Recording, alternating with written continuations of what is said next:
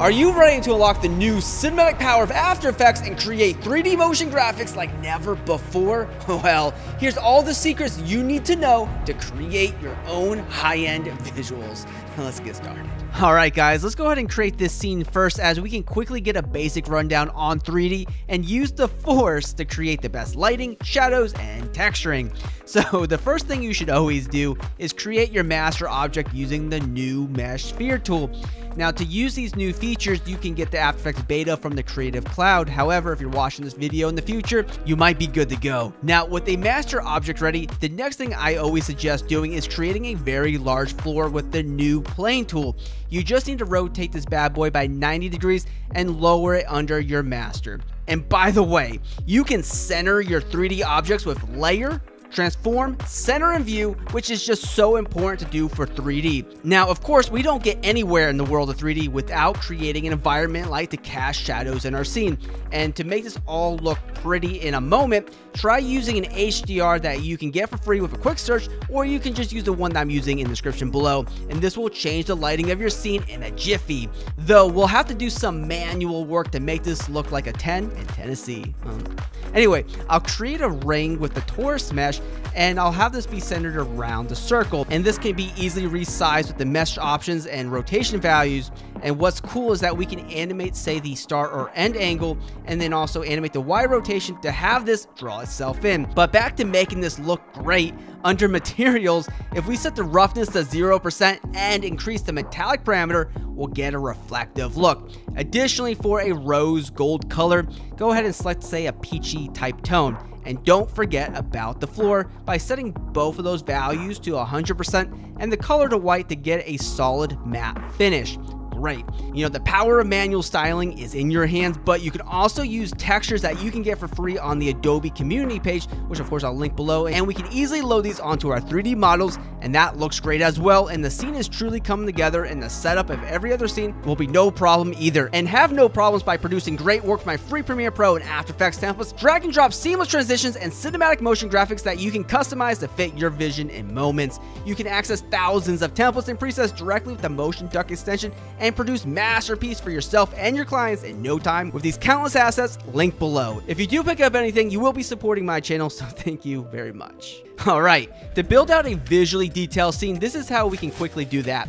Duplicate your master object, which should be in the center of your scene, and adjust the anchor point, not the position, to move this away from your sphere, because you can now use the rotation values to orbit this around your scene as we create many duplicates. And I'll just snag that reflective rose gold look by editing all the spheres at once in the properties panel, which is just the way to go to edit multiple layers at once. Now, if you like, you can create a 3D null object and parent your outside objects to it. Then feel free to animate any of the rotation values to have this move on the outside of the sphere.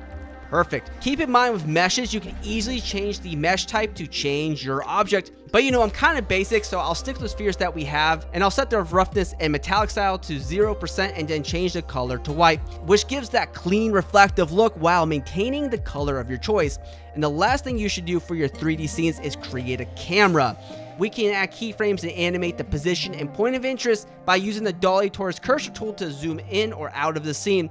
And by using another 3D null object, we can parent the camera to it and animate the Y rotation to have our camera spin around the scene.